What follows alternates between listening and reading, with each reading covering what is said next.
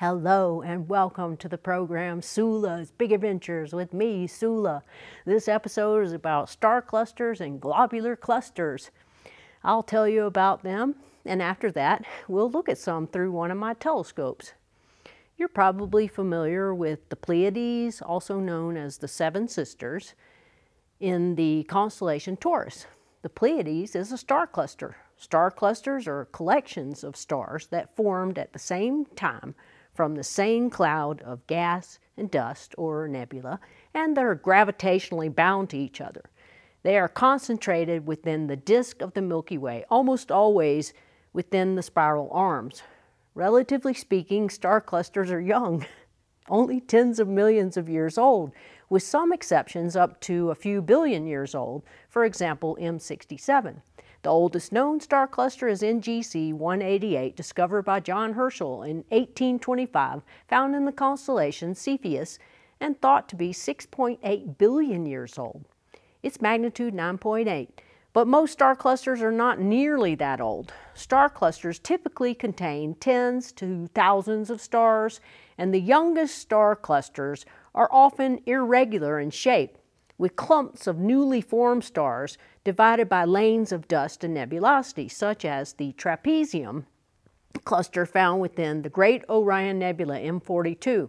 Older star clusters, on the other hand, that have not been torn apart by other clusters or gravity of giant molecular clouds, or have not dissipated by the death of the older stars, are more symmetrical in shape. In these older star clusters, only the slow-burning, low-mass stars remain visible, with the other stars having spent their nuclear fuel and passed on to their new lives as white dwarfs, neutron stars, or even black holes. There are about 1,900 cataloged open star clusters. The largest ones can be greater than 30 arc minutes across. Open star clusters tend to be dominated by hot young blue stars. Star clusters range in apparent magnitude anywhere from under magnitude 1 all the way to magnitude 12. Some of the brightest star clusters are the Hyades in Taurus at magnitude 0.8 and the Pleiades at magnitude 1.6, both excellent binoculars objects. One interesting star cluster to look at is M11, the Wild Duck cluster in Scutum. It was discovered in 1681 by Gottfried Kirsch, who thought it resembled a flock of ducks in flight because of the V shape. And I hope we get to look at M11 tonight. Some of the most spectacular star clusters are the double cluster in Perseus, the beehive cluster M44, M35 in Gemini, and M6, the butterfly cluster, and M7, both open clusters in Scorpius, that I hope we can look at later. As opposed to open star clusters, globular clusters are highly symmetrical balls, extremely old, and rich conglomerations of up to several million stars. Globular clusters are distributed throughout the galactic halo, but concentrated toward the center of the galaxy. The stars in globular clusters are old, just a little bit younger than the universe itself, and are mostly red supergiants and yellow stars. That's because the hotter, more massive stars have already exploded in supernovae, or ended life as white dwarfs, or evolved into planetary nebulae. Our galaxy has about 180 globular clusters, ranging in age from 9 to 13 billion years old. They are perhaps a byproduct of the creation of the Milky Way itself. The stars in globular clusters are almost exclusively made up of helium and hydrogen, and thus are metal poor. For viewing globular clusters, what you want to do is to try to resolve the individual stars within the cluster. Large aperture telescopes will help resolve densely packed globular clusters into individual stars. Some globular clusters, though, are so densely packed such that even a large aperture telescope won't be able to distinguish individual stars. For distant or smaller globular clusters, you'll need to increase your magnification to identify them. Some notable globular clusters are M13, the Hercules cluster, one of the most spectacular objects in the northern hemisphere. But we won't be looking at it tonight because I covered M13 extensively in a recent video, and I'll provide the link to that below if you would like to find out more about viewing M13. Also M4, which is near Antares and Scorpius, M5 in Serpens Caput, M3 in Canis Venatici, and the spectacular globular cluster M22 in Sagittarius that we will, I hope, look at tonight. Another spectacular globular cluster in Hercules is M92, and if we have time, we'll take a look at it as well. So when it gets dark, we'll look at some star clusters and globular clusters. I'll be back shortly. Conditions are not ideal. In fact, they're pretty dreadful, but I'll go as long as I can. Let's start with open star clusters, and we'll start with M6, the butterfly cluster in Scorpius. It's pretty easy to find. You go to Scorpius, the giant J, and where the J starts to curl back up is a star Shaula. I think it's an optical double. And you want to find Shaula, and M6, the butterfly cluster, is just about exactly 5 degrees north and east, just a tad, from Shaula. So I've decided for this presentation to use my Orion 115 millimeter triplet refractor. I started with a 32 millimeter eyepiece, but I've increased it to a 16 millimeter eyepiece. So let's have a look.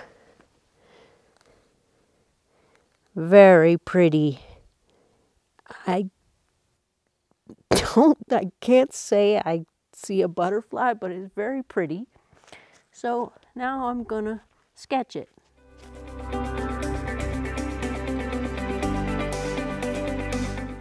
Is about 100 million years old, and it contains about 75 stars, and it's very pretty.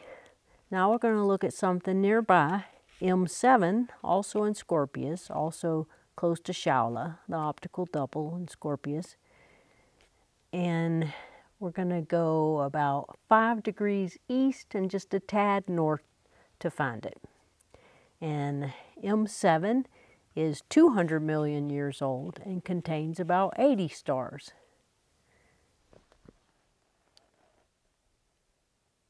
Very pretty. I'm looking at M7, open star cluster in Scorpius. It's about 800 light years away. Very pretty. Now I'm going to sketch it, and I'll be right back.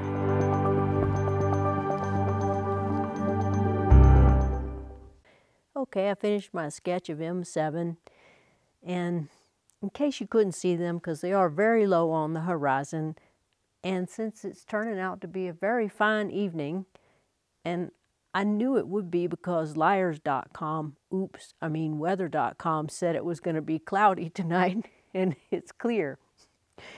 And I can see the Milky Way, it's beautiful. So let's add M25, open star cluster in Sagittarius. To find it, go to the peak of the teapot, the asterism in Sagittarius, and that top star at the peak of the teapot, or house, is what I call it, is Caus Borealis, and that's where you'll start. Once you find Caus Borealis, you just go about 6 degrees north to M25, open cluster in Sagittarius. Wow, very pretty, beautiful, beautiful star cluster. Okay, I'm going to sketch it. I'll be back shortly.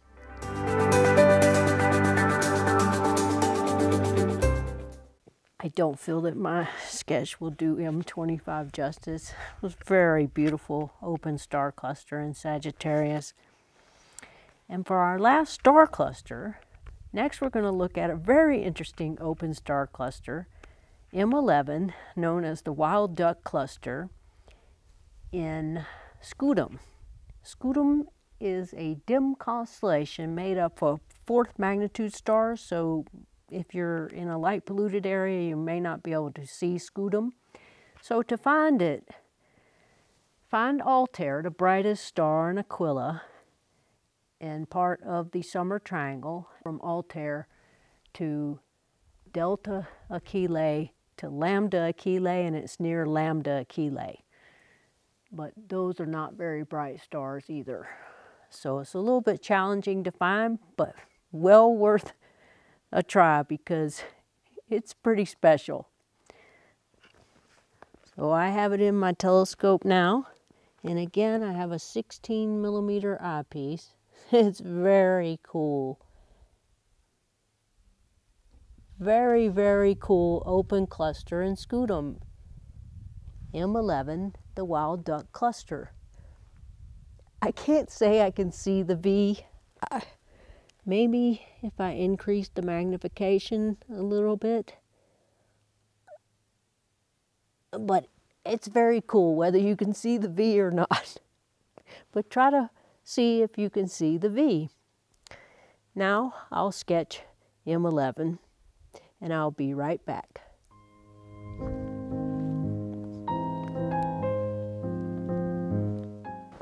Okay, I finished my sketch of M11, the wild duck cluster in Scutum. It was kind of difficult to sketch, and in sketching it, it did almost kind of look like a V.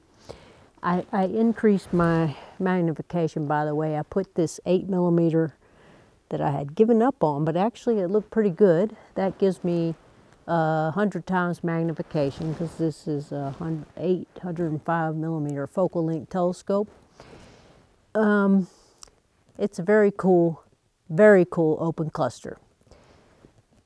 Now we're going to look at some globular clusters. I love globular clusters. We're going to start with something low-key, though, to begin and build up to something very dramatic.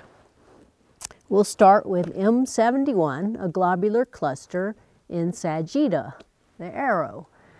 To find it, find Cygnus the swan and find Albireo, the head of the swan, the famous double star. And M71 is about halfway between Altair, the brightest star in Aquila, and Albireo. It's about approximately 10 degrees from each one of those stars, but about 3 degrees east. Sagitta is a very dim constellation. If you can see it, it's in between two of the stars in Sagitta. Okay, let's have a look at it.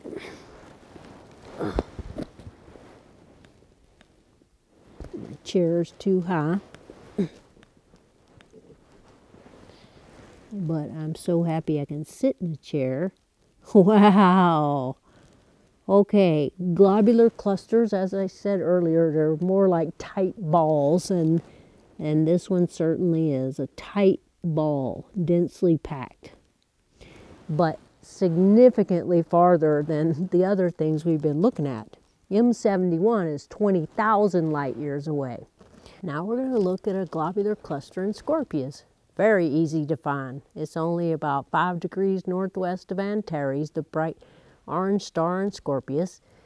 It's 32,000 light years away, and it contains hundreds of thousands of stars. It's about 13 billion years old, and it's magnitude 7, I think. So let's have a look at it. And it's like a typical globular cluster. It's a tight ball. Okay, I'm going to sketch it. I'll be back shortly.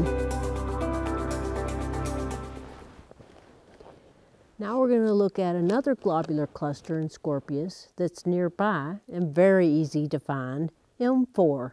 It's only 1.5 degrees from Antares, the orange star in Scorpius, so you should be able to fit both in your finder scope. It's about 7,000 light years away.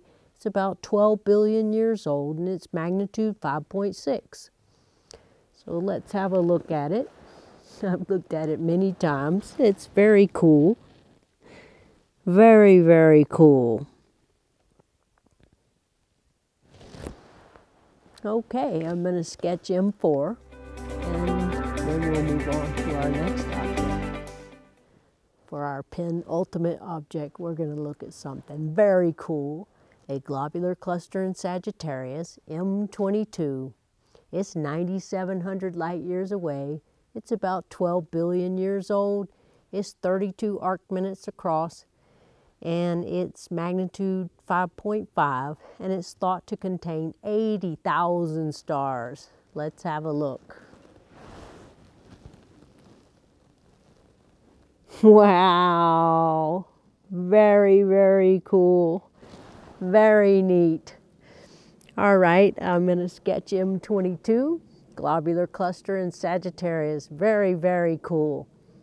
Be right back.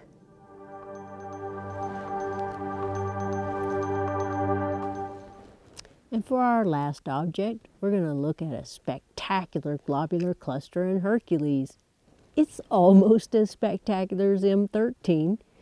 It's M92, one of the oldest clusters in our galaxy at 14 billion years old. Its magnitude 6.4, and it's 14 arc minutes across, and it's thought to contain 330,000 stars. Let's have a look at M92 in Hercules. Wow! Wow! It's just beautiful. It's spectacular. So have a look at M92. I'm going to go sketch it now. I'll be back shortly.